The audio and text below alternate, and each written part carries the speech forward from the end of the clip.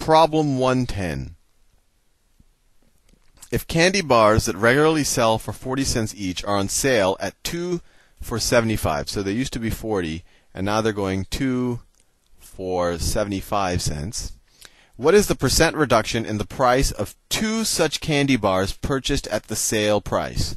What is the price reduction? So before, if I was going to buy 2 candy bars, I'd be paying 80 cents. And now for 2 candy bars, I'm paying 75 cents. So I'm saving 5 cents, or I'm getting a 5-cent price reduction. So they want to know the percent price reduction. So it's essentially, what percent is 5 cents of 80 cents, right? 5 over 80 is equal to what percentage? So let's just figure it out. 80 goes into 5. And actually, we could divide the top and the bottom, make it a little bit easier. Well, let's just do it. 5.00, add some zeros there. So 80 does not go into 50. 80 goes into 500. So how many times does 8 goes into it? 6 times, right? Because 8 times 6 is 48. 6 times 80 is 480. 480. 500 minus 480 is 200. 80 goes into 200 2 times. 2 times 80 is 160. And then remainder of 400. 80 goes into 400 5 times. So that's 0.0625, which is the same thing as 6.25%. And that is choice, well, that's choice B. They wrote 6 1/4%, same thing.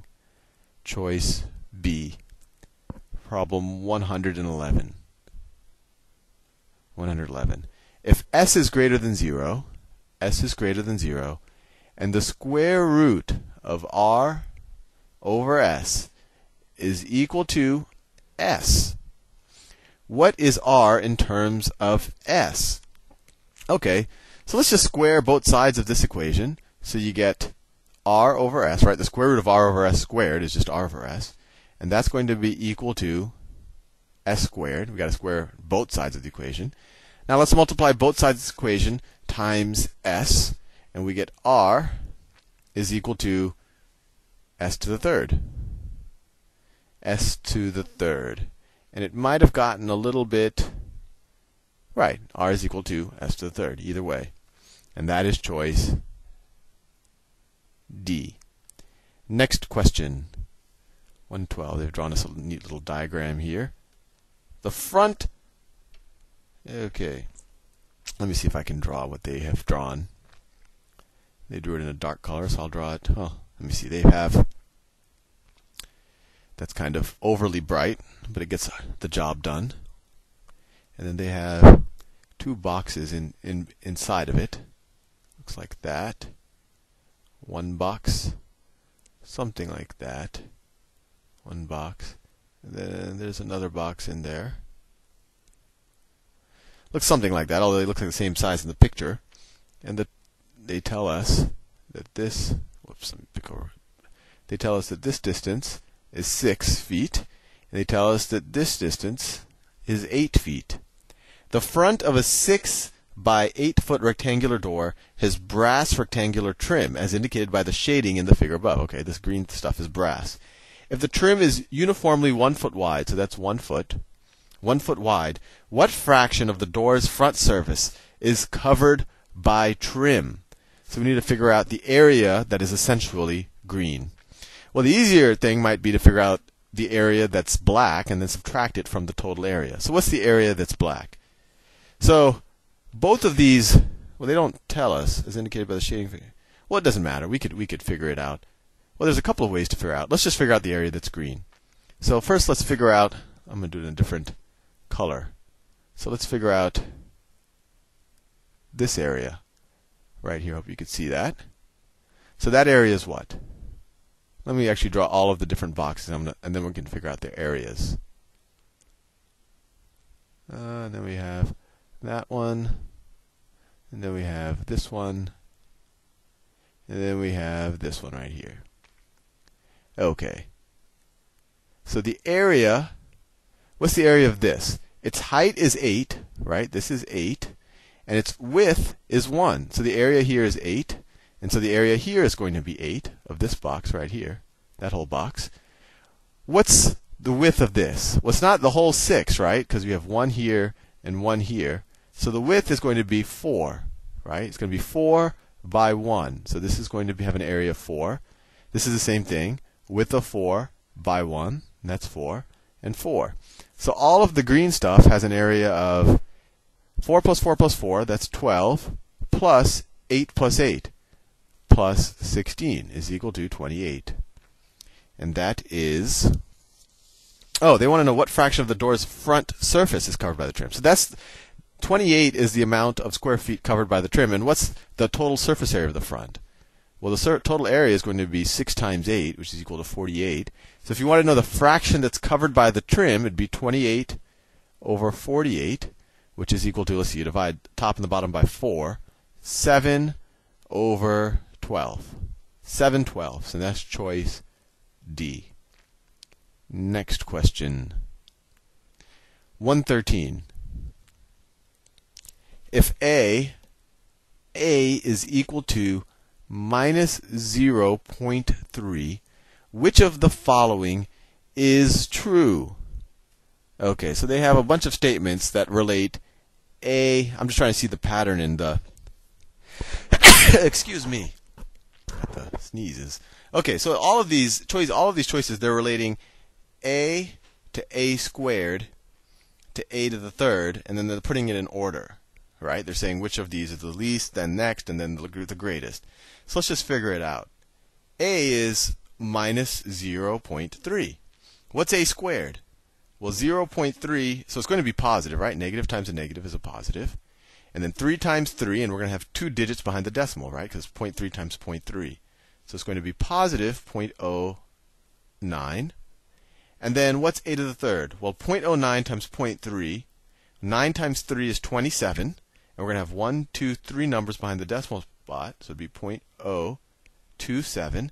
And we have a negative times a positive, so it's going to be a negative. So let's put these in order.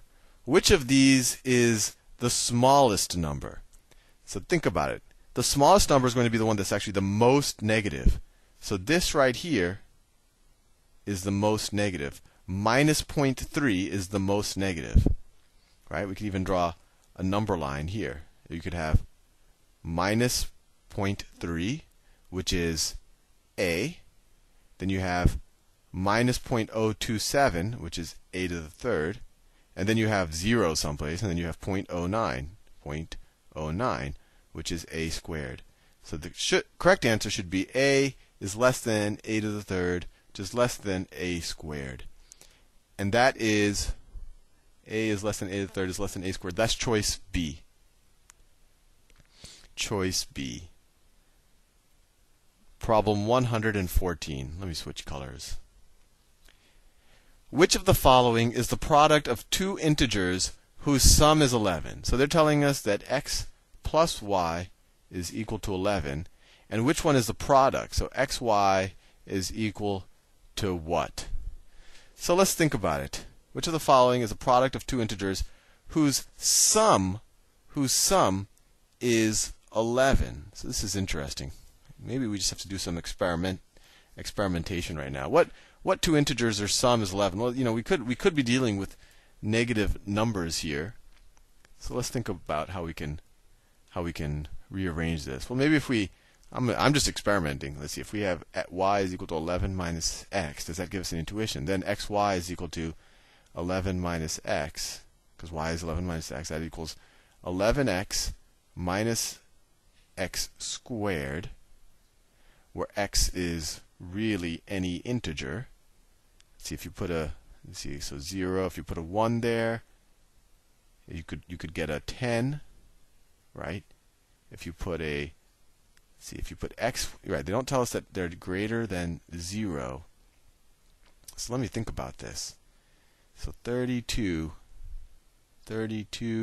is 8 and 4. 26 is 13 and 2. Right, 32, the only way, let me look at all those choices. This one has me temporarily stumped, hopefully temporarily. So minus 42, what are the different ways I could get there? I could get 21 and 2, I could get 7 and 6, but one would have to be positive and one would have to be negative. I can get 14 and 3. 14 times 3. 14 times 3. And actually, if I have plus 14 times minus 3, what does that equal to? That's minus 42. And then 14 plus minus 3, that equals 11. So it's answer A. I wish I could give you an analytical way of doing it instead of just experimenting with numbers. I was just trying to figure out what equals 42. Let me think of if there's which of the following is the product of two integers whose sum is 11? Yeah, I guess a more systematic way of doing it might have been to just say, minus 42. Okay, what are the factors of 42?